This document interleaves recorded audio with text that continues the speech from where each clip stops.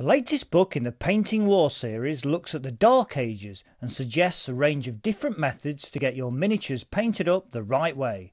As always, the techniques on show are shown step by step and with practice should really make your warbands stand out.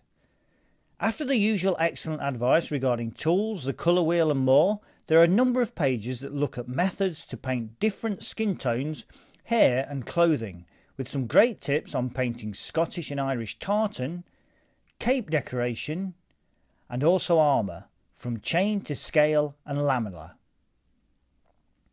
There are also examples on how to paint shields in general and, interestingly, how to paint particular colours or shades on shields to really make them pop.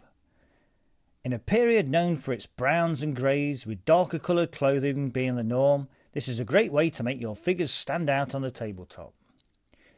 The issue of cloaks and fur capes is explored over 2 pages, with advice on how to lift them using washes and highlights, so they are a separate part of the miniatures outfit.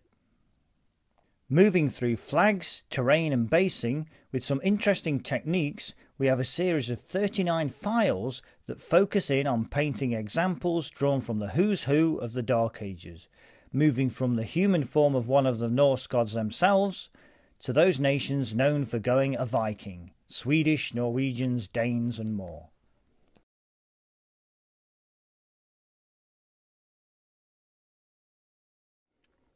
We then move through Normans, Bretons, Flemish, Anglo-Danish and Anglo-Saxons.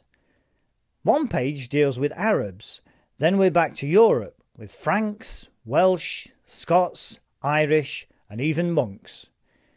Interestingly, there are also Norse Gaels and Skraelings, plus the Rus, Kagan and Magyar. Every page has information on the colours used, plus the shading and mixing needed to achieve certain effects. On the vast majority of pages are tips or historical facts that add another layer to this great resource.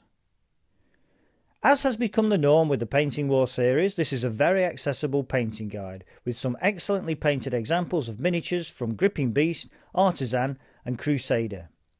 The level of research that has gone into the creation of this high quality production appears to be in depth, and the quality of the brushmanship exhibited by Alberto Mateus is fantastic.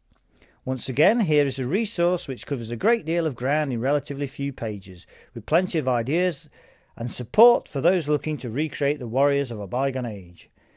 Visit North Star Military Figures to order your copy from the UK or Brigade Games in the US.